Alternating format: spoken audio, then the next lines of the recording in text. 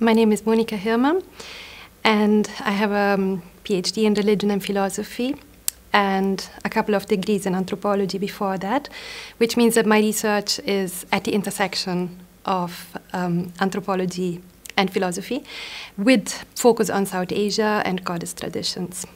So the goal of my research is to look at how certain ritual practices transform and adapt when they move from one culture to the other. And in particular, I'm looking at tantric practices, tantric rituals.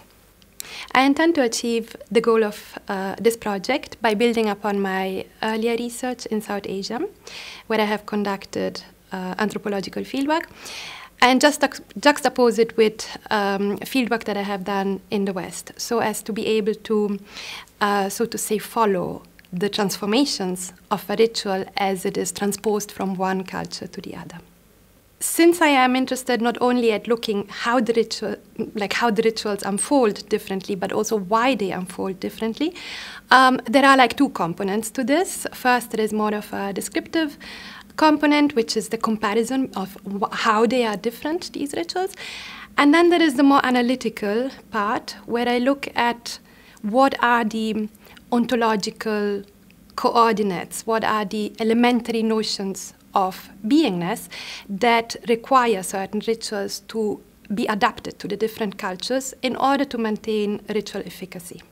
It's a very exciting research group. It's such a privilege to be part of such an eclectic group of researchers. We all come from different disciplines.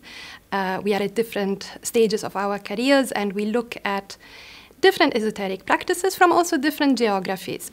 So it's really thought-provoking and very enriching. And it allows us, on the one side, to continue with our own projects, but on the other hand, to envision joint publications and initiate collaborations that hopefully go on for also beyond this project into the future.